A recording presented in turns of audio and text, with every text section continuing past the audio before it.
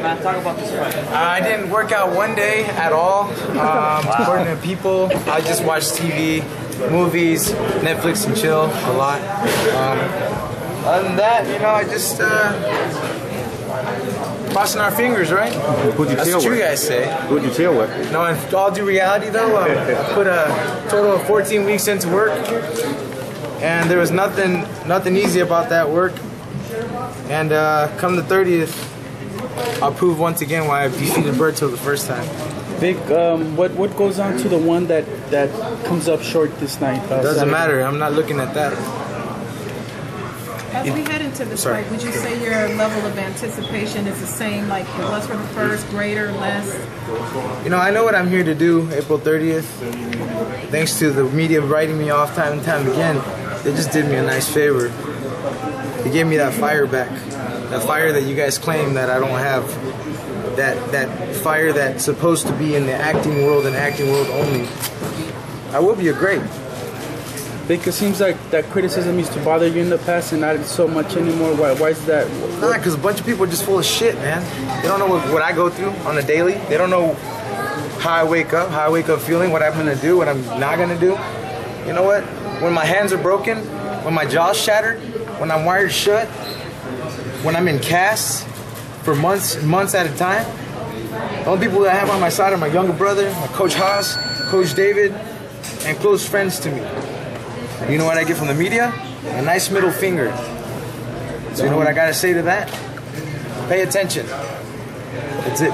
Is this more personal for you in terms of not only just Andre Berto, but like, I mean, just the way you're talking with Nah, media no in way. general? Look, I don't take nothing personal. I don't take nothing personal.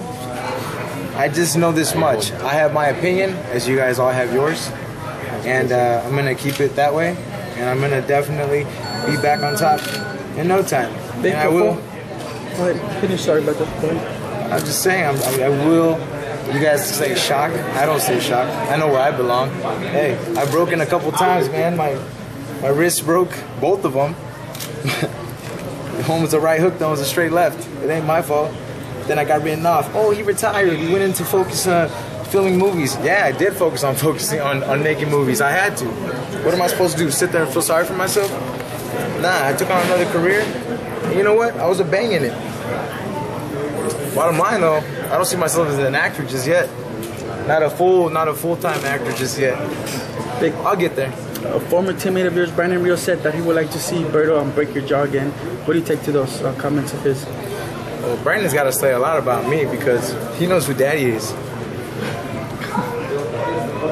So what are you looking for next after Berto? Who are you looking for next?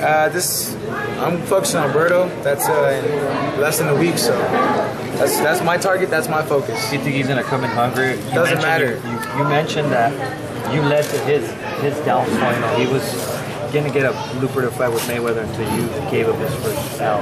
It doesn't matter, man. Like, hey, he's done what he's done. You gotta respect that. But ultimately, I'm here, and I ain't going anywhere. Do you think that the media's tone has changed towards you in the lead up to this fight? Do you still feel like the media as a whole are still writing you off? No, absolutely. The media always writes me off, you know? And it's actually even more beautiful and more perfect for me because this whole training camp, the whole training camp, I'm talking 13, 14 weeks worth of training camp. Not a fly stopped by my gym.